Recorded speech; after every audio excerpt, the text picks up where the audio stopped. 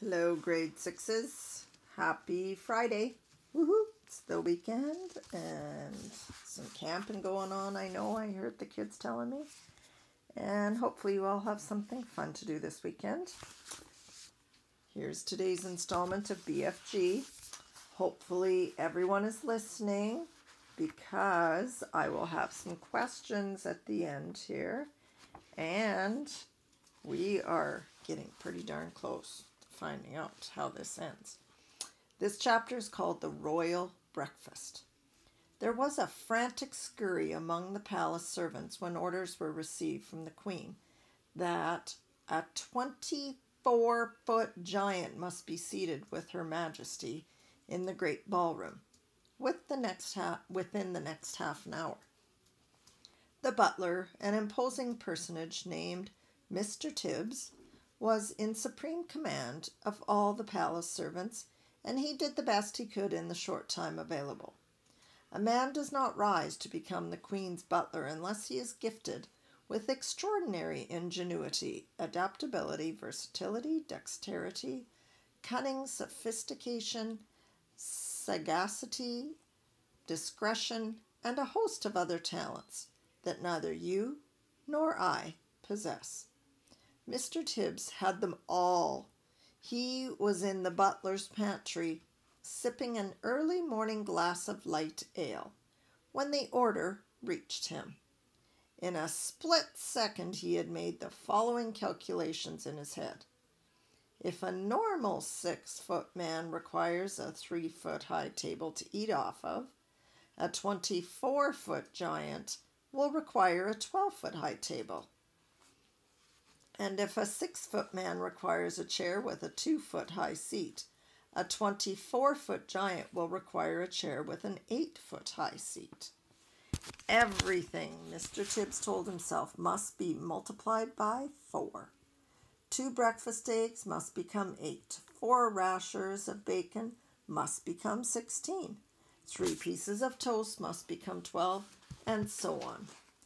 These calculations about food were immediately passed on to Monsieur Papillon, the royal chef. Mr. Tibbs skimmed into the ballroom. Butlers don't walk, they skim over the ground, followed by a whole army of footmen.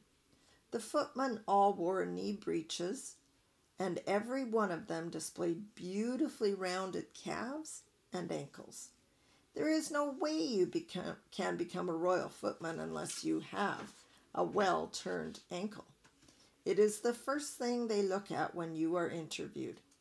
"Push the grand piano into the center of the room," Mr. Tibbs whispered.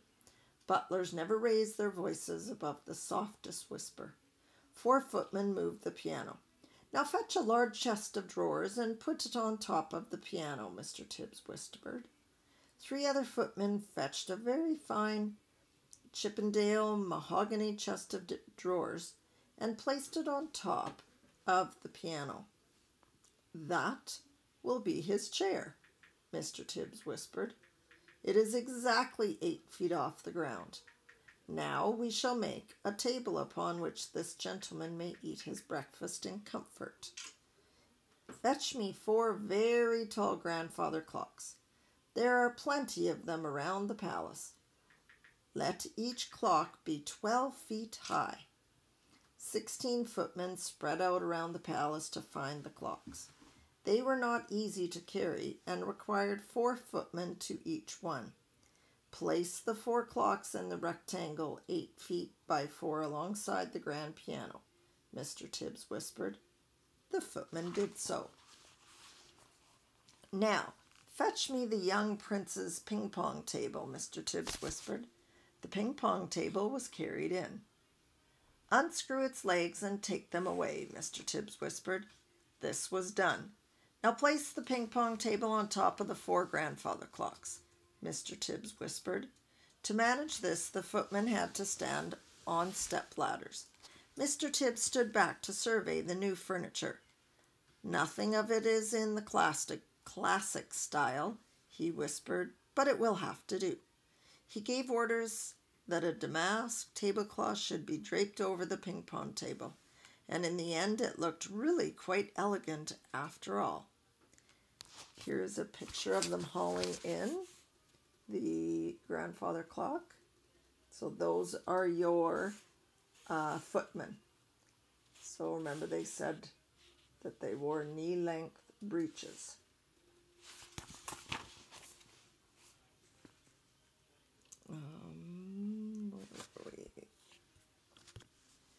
At this point, Mr. Tibbs was seen to hesitate. The footmen all stared at him, aghast. Butlers never hesitate. Not even when they are faced with the most impossible problems. It is their job to be totally decisive at all times.